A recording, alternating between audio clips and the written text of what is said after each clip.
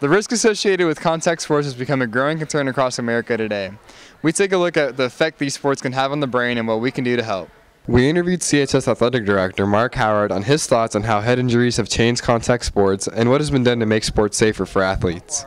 I think a lot of sports nowadays, and especially in football since it is a contact sport, have done a lot to try to prevent, not just based on what has been found before, but because the head is just the brain is a very delicate thing. A recent study was carried out comparing healthy athletes to those of the same age who suffered from a concussion 30 years ago.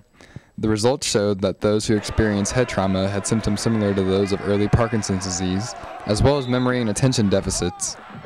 We asked current CHS football player Eric Robeson about his concussion and whether he thinks enough action is being done to prevent head injuries in contact sports. Better, like checking of the air pressure in the helmets could help. But it's football, there's going to be big hits and concussions are going to happen no matter what. So you really can't fully take them out of the game. Honestly, I think contact sports have come a long way in that particular regard.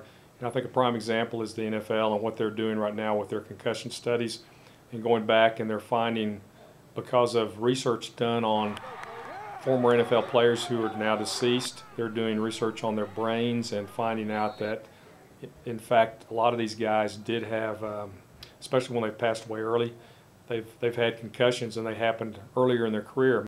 Technology in diagnosing and treating concussions has come a long way, but there is always room for improvement. It is imperative that athletes are properly diagnosed because if an athlete who is recovering from an initial concussion sustains another concussion, permanent neurological dysfunction or death could occur.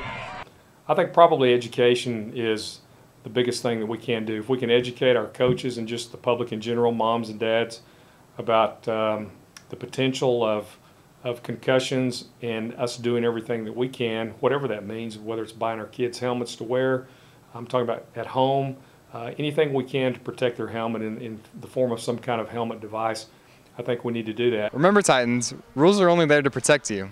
This is Matt, Titan TV.